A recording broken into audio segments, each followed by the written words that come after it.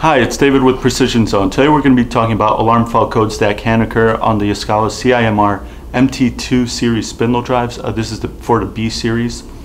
And for alarms information, it is going to be located on the 7-segment display in the middle of the drive.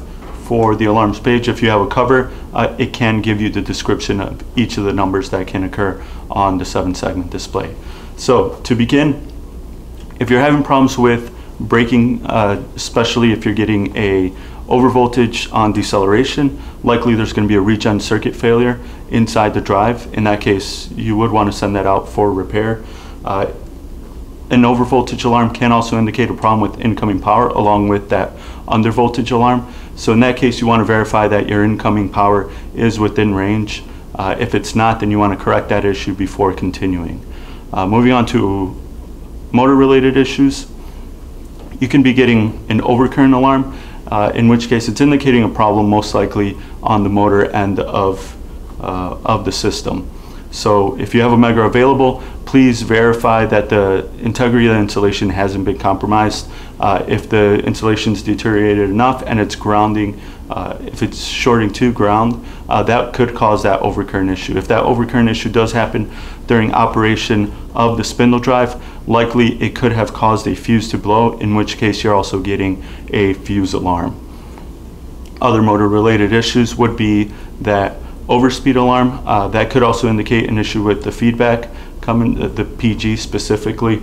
And if that's the case, you want to verify that the cables and connections to your PG are correct. It could be a PG issue. It could also be the connection between your motor and the drive itself, the motor cables. So you want to keep that in mind.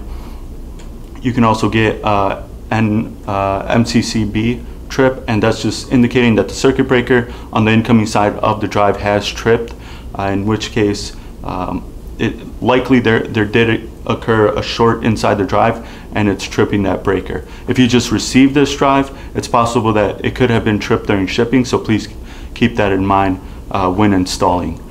Lastly, you can be getting an overload issue, which is also indicating overheat condition, in which case it could be an issue with the condition in which your motor is running. If it's being overloaded, overworked, it could be triggering that overload alarm, and the alarm would be displayed on the drive. It could also be that the motor's not being cooled properly, in which case you want to clean it up and verify that spindle fan's working, that there's not too much gunk on the motor that's overheating it. It could also be that the heat sink on the drive itself is not being properly cooled. So if there's a lot of gunk or coolant or anything that's gotten into those fins, you want to clear those out and make sure that the fan's working properly and being able to freely turn to not trigger that overheat alarm. All these alarms can be caused by control circuit failure, so please keep that in mind. Our team of professional technicians recondition and test these drives in custom-built simulators and machines, along with providing a 6-month warranty for all repairs, exchanges, and sales.